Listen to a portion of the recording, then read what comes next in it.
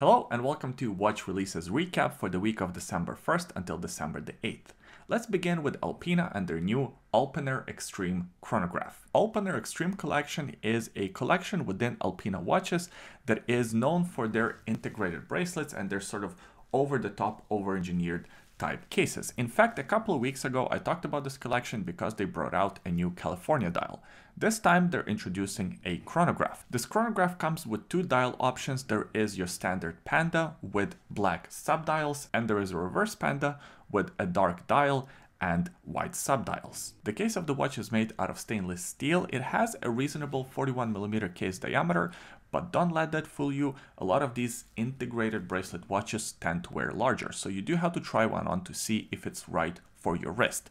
It is also a pretty slim watch, 14.3mm in thickness. I mean, it's not overly thin, but if you consider the fact that this has an automatic chronograph movement, it's actually powered by the Sellita SW510, which is a movement with an extended 62 hours of power reserve and it beats at 28,800 vibrations per hour.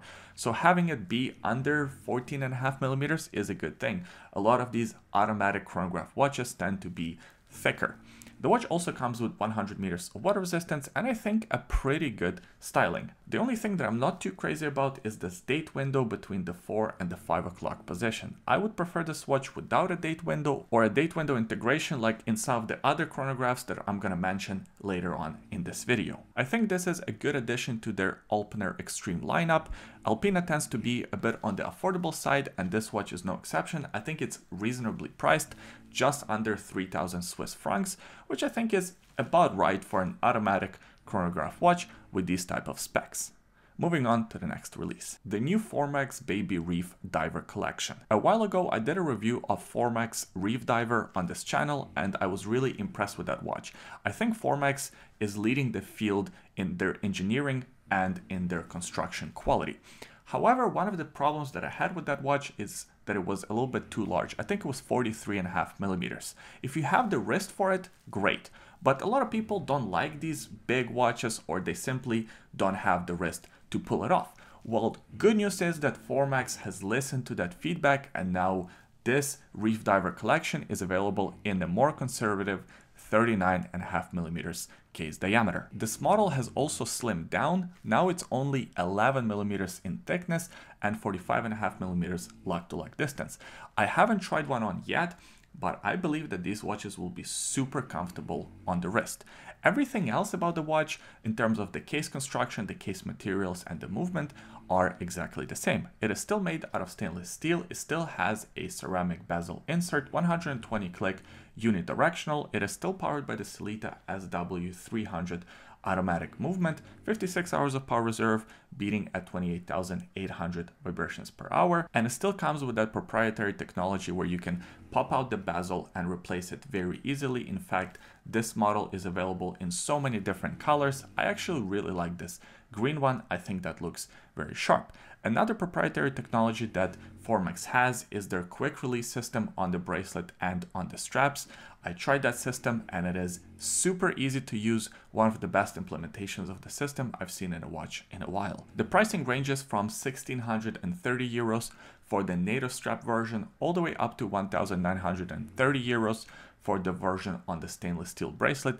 I think that's the version to go for. The one I reviewed was on the stainless steel bracelet and I really liked those bracelets. They're very comfortable and they complete the look of this watch. So I'm a huge fan of this release. Furlan Marri Flyback Chronograph. So Furlan Marri is kind of a new brand in the watch industry. It was started by a few very knowledgeable watch enthusiasts. There is an article on Hodinkee, which I will leave linked in the description below, that goes into the details behind this brand. I think the history and the people behind it are very fascinating.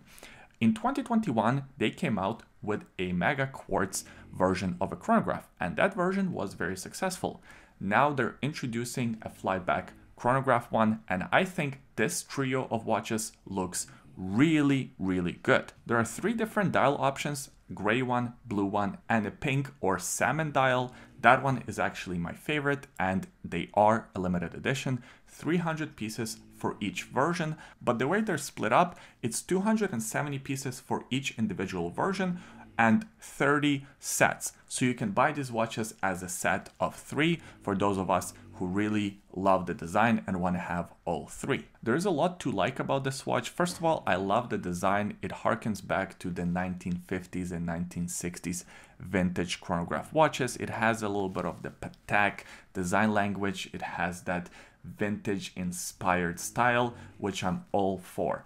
I love the layout of the dial, that bicompax design without a date, very clean. It has the pulsation scale, which is not the most useful function, but it does look really cool. The watch also comes with a vintage inspired case size, 38 millimeters diameter, only 13.2 millimeters in case thickness, because this one is powered by the manual wind movement. It's powered by the Sellita caliber AMT 5100, which is a flyback chronograph movement with 58 hours of power reserve and a beat rate of 28,800 vibrations per hour.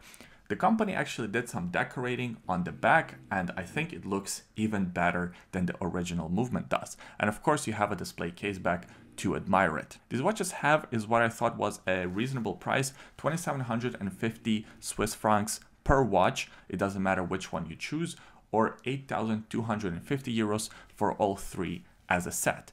I think it's expensive, yes, but for these type of specs, for this look, I think it's reasonable enough. And there's actually another chronograph that I want to mention that is similar to this and comes at a similar price. The new Airain Type 21 chronograph. Airain is one of these companies with a fascinating history.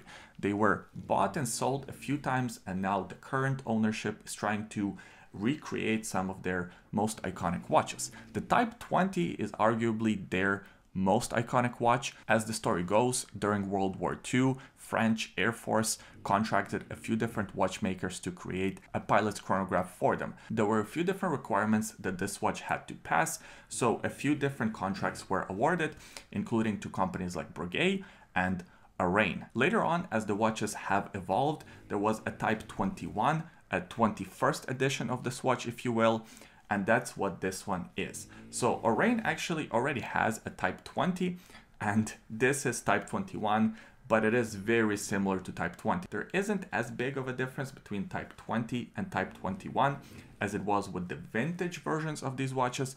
Now it's slight cosmetic changes. This watch comes in a very reasonable 39.5 millimeter case diameter. It has a 47 millimeter lug-to-lug distance, but it's a bit on the thicker side, 14.7 millimeters thickness. I'm not exactly sure why it's so thick, because the previous watch that we mentioned is powered by the same movement, but it comes way thinner.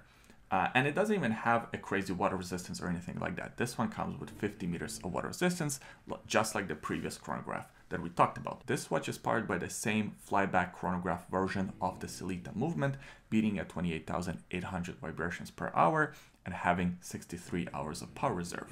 I think this watch looks excellent. It's a very faithful recreation of the original from 1940s and 1950s. And I think the price is also somewhat reasonable.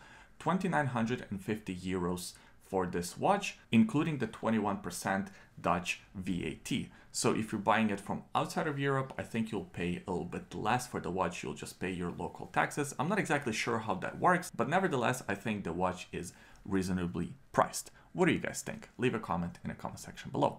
And moving on to the next and last release that we're going to talk about, the new Bulgari Aluminium and Gran Turismo Special Edition chronograph watches. Bulgari Aluminium is an existing collection within Bulgari lineup of watches.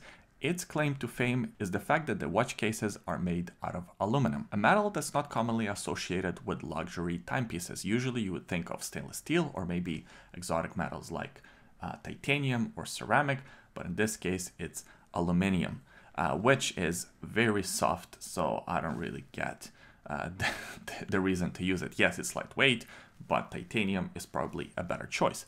These watches also come with a rubber bezel and a titanium caseback. This new release is a collaboration between Bulgari and Gran Turismo video game. I never played this video game, but I know it's very popular. It's basically a driving simulation, and there are tournaments around it. I think there's like a World Cup or something like that. There was a movie that came out earlier this year, so clearly there is a lot of marketing being spent behind Gran Turismo as a entity, as a brand, if you will.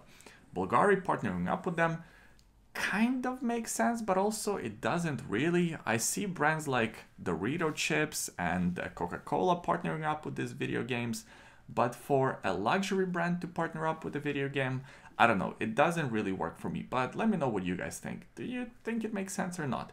So this whole collaboration is that the first 30 watches being sold come with an exclusive hypercar within the video game. It's not a real car, it's a car that's been designed specifically for this video game.